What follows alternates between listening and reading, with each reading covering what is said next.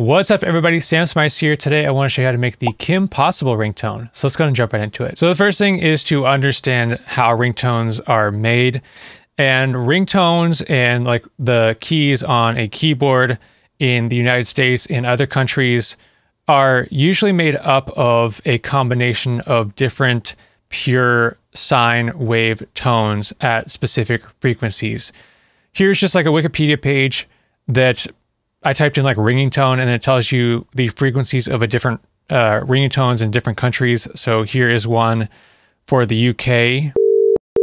Here's one for North America, which you might recognize. And here it says that signal is composed of the frequencies 440 and 480. So what you do is you just combine these two sine waves and then you get that sound. And the notes on a keyboard are called the dual tone multi-frequency signaling, which means that each of these notes on a keyboard, so here's a keyboard, or not, our keypad, are made up of a few different sine wave tones, and you can look up these frequencies.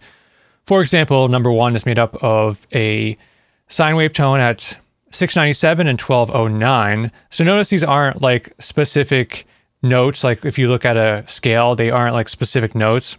So they're not like within any type of scale really.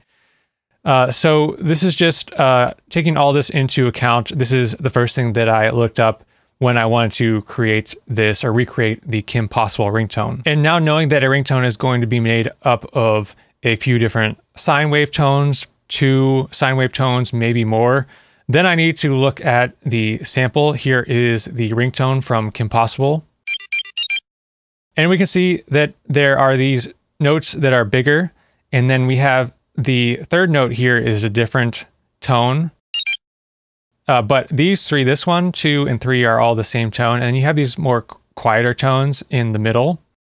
So I know that these loud tones I want to try to replicate, and then I can try to figure out what this tone is later. So let's go and just check out the first tone. I isolated each of those notes, so I can look them up in a spectrum analyzer. I'm just going to use Span, which is a free one. You can check this one out. And I'll play it, and I'm going to press hold to see what that first note is. And I have this zoomed in. Zoomed out, it looks something like that. So I'm going to zoom in. And there's all these points. These main points are mainly what I'm after. And I'm going to look at these main points, which the first one is going to be at, and if you look up here, you can see what note it's saying it is. This one says D8, but the point is not exactly on D8. Like if I zoom in even a bit more, it's a bit off, like 17 cents or so.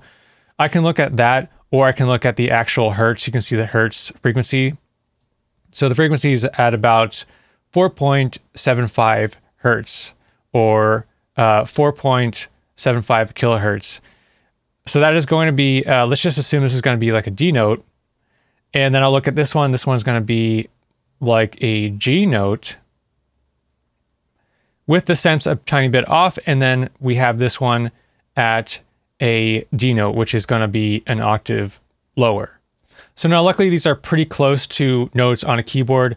So what I could do is I could just create a sine wave note that is around a D and then offset it, like adding a few cents positive to it just to try to replicate this tone. Now let's listen to the second note and freeze it in my span, and let's zoom out a bit. So this top note looks like to be about an F.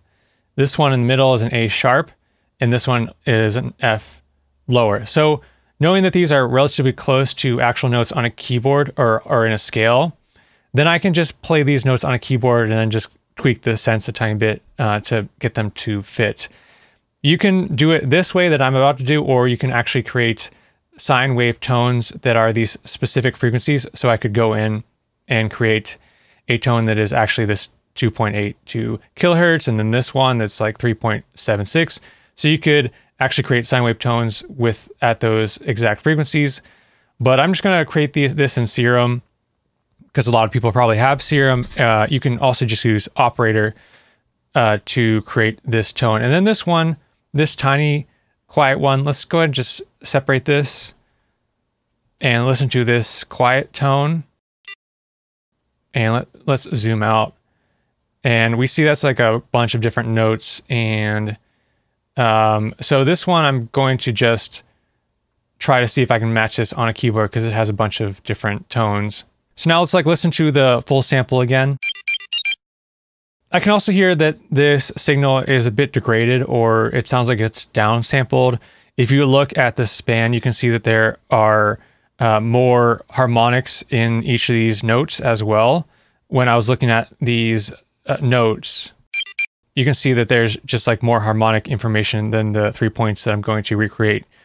So knowing that, then I know that I probably want to add on some saturation to degrade the signal some more if I want to try to replicate this actual sample some more. This is the sound that I came up with.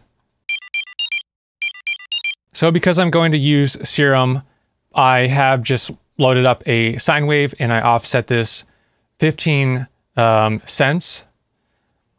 And then I just played that lower note because I'm going to be making 3 different notes because there were like 3 of those main sine waves.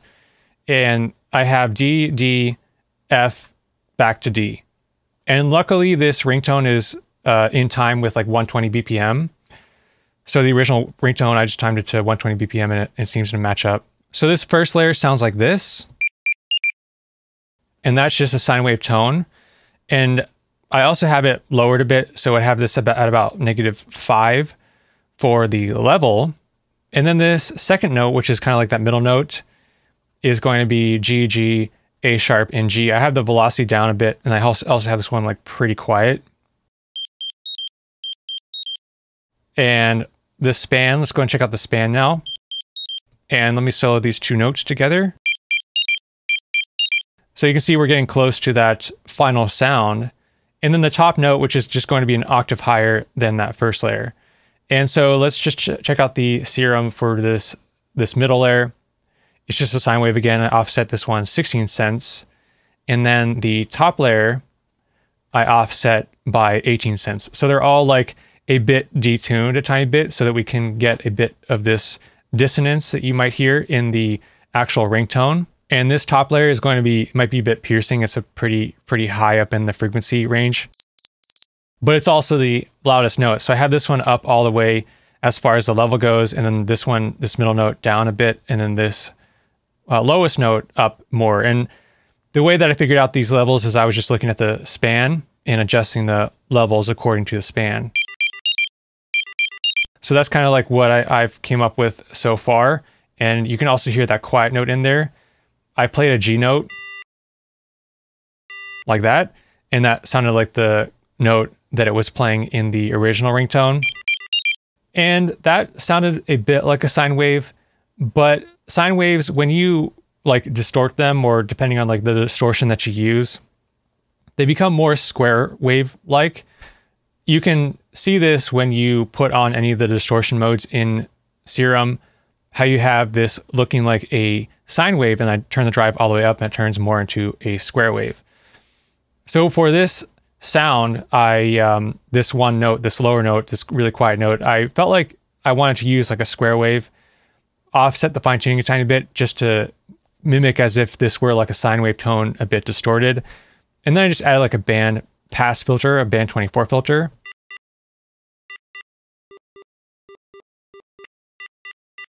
So that sounds like that. And all together, the ringtone sounds like this with all of the layers. And after that, then I wanted to try to match the actual sample of that ringtone. So like I was saying earlier, I wanted to add in some harmonics. Maybe I was going to like degrade it a bit. So what I figured out is I just added on some saturation. And I've got this at like 70%, and I'm using the soft sine setting. Let's check out the span. Now let me zoom this out with the saturator on and turn it off. So you can see with the saturator on, more of these frequencies in the top end are being added in. And let's take a look at the sample. Let me put a span on the actual sample. So the sample is kind of cut off at about 8 hertz or so. There's some of these top frequencies that I added in, but there's going to be additional frequencies in the top end that I'm going to want to cut off so that I can like degrade the quality of this sound to make it sound more like the actual Kim Possible ringtone sample. So what I decided to do is add in the redux just so I can get more of that kind of like grittiness. And you can play around with the bits. So if I raise this up, the more degraded it gets though, you can see I'm just adding a lot of this like upper harmonic noise. It's adding some more noise in the middle here, which is kind of what I wanted. But I'm still gonna have to cut off all of this top end noise because I don't want that in order to get it to sound more like the sample. And if you are gonna use an EQ, I recommend using something like the Pro Q3 because I could just use, in order to absolutely cut off that top end, I could just brick wall it like this. And then let's check out the span. You can see it just like completely cuts it off. It does a good job of just like removing all those frequencies. I ended up doing like a 72 slope, which is almost like a brick wall, but allows a bit more of these frequencies down here in the top end, but kind of cuts it off essentially around this 8 kilohertz range. Or I guess that's around, let's see, 7.5 kilohertz or so. So anyway, I thought that this was a cool experiment to try to recreate this ringtone sound. If you enjoyed this video, please go ahead and comment down below. Let me know you liked it. Also, please go ahead and give it a like, and also please subscribe to my channel if you are not yet subscribed. And if you'd like to check out any of my Serum preset packs, head on over to store.samsmyers.com.